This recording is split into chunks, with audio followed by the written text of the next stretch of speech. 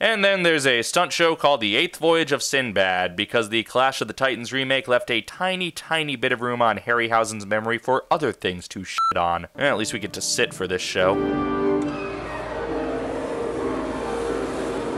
SINDBAD enters the cave heroically on a conveniently placed zip line, then grabs a conveniently placed sword while his wacky sidekick Kebab, yes, Kebab, comes in from the opposite direction on a boat. Take your best shot! Kebab? Kebab! Ah, very funny.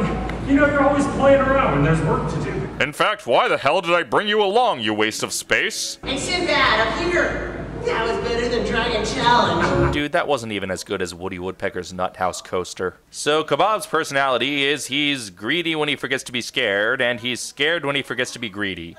And he's dumb. And he makes pop culture references. I pity the fool! This place is cursed! I know this place is cursed! Shish Kebab! Was it worth it, Universal? Was it worth it? But then the token captive princess appears. Now, how'd you know it was considered? Wrong, Kebab. You're a sidekick. Sidekick, think about it. There it is! Oh! Sinbad, who's that? I don't know. She's beautiful. You're right, she is hot. Look, just die, okay? Well, come on, boss! Time to go! Kebab! Kebab! What? You should help the princess. Give me one good reason why! Well, okay. Here. Now that's my kind of reason. What? Kebab already knew they had the treasure whether they saved her or not. How is this a motivator for him? Don't worry, princess. I'll get the Sultan's heart and set you free. So our hero we've been given no reason to care about passes through trials we have no reason to fear until he retrieves the magical ruby known as the Sultan's heart. This is real. Princess? Princess? What's happening? But then the token captive princess is swapped out for the token evil witch.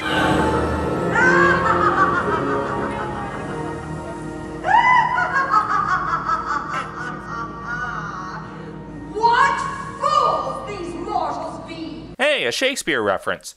Maybe this won't be entirely lowest common denominator. Lady Gaga? That's it, I quit. Over this area. She uses a bewitch sound effect while the princess wears an I Dream of Genie cosplay. I'm pretty sure that's a conflict of interests. Well, that's typical. You give a girl a big rock and BAM! She turns into a witch. It's so true. Women are subhuman creatures who exist solely to frustrate men. We're trapped! On the sword. Right, come on. Okay, I'm all about the pointless Star Wars references, but doesn't it seem like Universal makes way more than you'd expect from a park that's in direct competition with the Force? Yoga? Yo, Chewbacca! I'm shocked that Vader never appeared in the Back to the Future ride. Princess! Wait! Sinbad! So they rescue the princess, who mutters like olive oil. Did they want to put this in Toon Lagoon originally? But the witch summons her minion, and they fight. And the princess fights the minion too, because strong female character. Now that, Thanks. for a girl. But ultimately, the thug is defeated through the power of comic relief.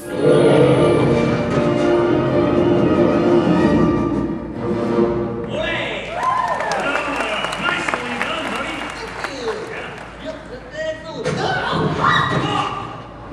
He's okay. He's all right. I mean, the exact same thing happened to him that happened to the monster we were convinced is no longer a threat, but I'm sure that exact same fate wouldn't incapacitate someone on our side. Anyway, the witch summons another minion, because it worked so well the first time. Hey,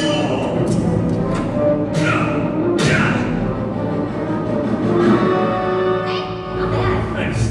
For a boy. This is a strange revival of Annie Get Your Gun. The only way out of here is through hell. Meet your tour guide. Tour guide on a hell ride?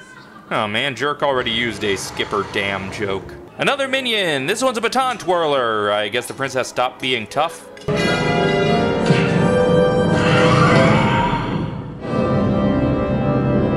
And the bad guy is just as confused as I am about what the hell's going on. And this is the obligatory part of the show where any inconsistently written comic relief character will start interacting with the audience while the bad guy sneaks up on him. Also, farts. The princess is once again a tough action chick. And Kebab continues to be creepy and annoying. I'm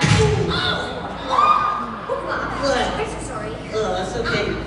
Where's Sinbad? Why? Stay right there, mister. We'll find him. Well, fine. I'll stay here. You can go. Wait. What? Stay here? Are you talking to me? I am suddenly very scared of this location that was clearly my destination. Stay here. Forget about it. I'm not staying here with the monsters and the skeletons and the treasure. Treasure? Kebab is distracted by the treasure long enough for the witch to show up and not actually do anything to Kebab, except mention that the thug is coming back again, so Kebab and the thug can do the "he's behind you" gag once again. The joke's so nice they do it twice. There's no one behind. Then more wacky chasing, and once again Kebab defeats the thug right before falling into the exact same hole. Because new things happening over the progression of a story is overrated. Oh hey, Sinbad's in this show. Why let Kebab have all the pointless comic relief? Okay, all the characters are here again? Good. Can something happen now? Sinbad, come on! Yeah, maybe it's shit. No reward is worth this. Dude, Disney has Star Wars. They've had it in the park since 1987, and they've had it wholesale since 2012.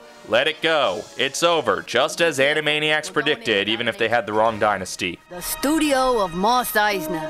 You'll never find a more wretched hive of scum and villainy. And the minions are all defeated through the power of high dives.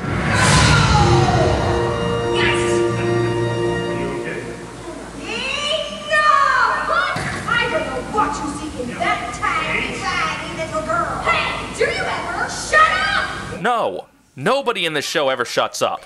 They just keep babbling and babbling, tossing out barely applicable pop culture references like Robin Williams with a concussion. I know I'm not one to judge when it comes to over-reliance on pop culture references, but my god, please tell me I'm not this annoying. No, you're definitely that annoying. Yeah, you're pretty much the worst. Ah, thanks for that. Maybe I should have asked someone who isn't one of my siblings. But Kebab steals the witch's magic stick and Sinbad uses it against her. This area. What? Oh, your evil days are done. Over my dead body. So be it, sorceress. So be it, Jedi. Okay, that one might have been a coincidence, but historical precedents would suggest otherwise. And Sinbad saves the day by turning the witch into Denethor. Oh, thank God. We'll all be crushed to death as the cave is collapsing. No cave. Damn it, you got me doing it. You are not Han Solo. And the hero gets the girl, because that's what happens in other stories. You put the sin in, Sinbad. Not the syllable I'd emphasize. And what better way to end the show than another wacky pratfall, proving that the earlier repetition without escalation was just a forced setup for the rule of threes. But I don't even care, the show is finally over. And the audience is clapping. And they were laughing throughout the show too. More people probably see this show in a day than have seen all of my videos put together. And most of them seem to be enjoying it. Once again, I am the asshole going out of my way to complain about a show that doesn't appeal to me. But it's not just me, right? I appreciate slapstick and well-crafted pop culture references. I appreciate the stunts in the show, and I'm sure these stunt performers deserve a far better script. A good script costs the same amount of money to write as a bad script. Why is that the one area they were scrimping on?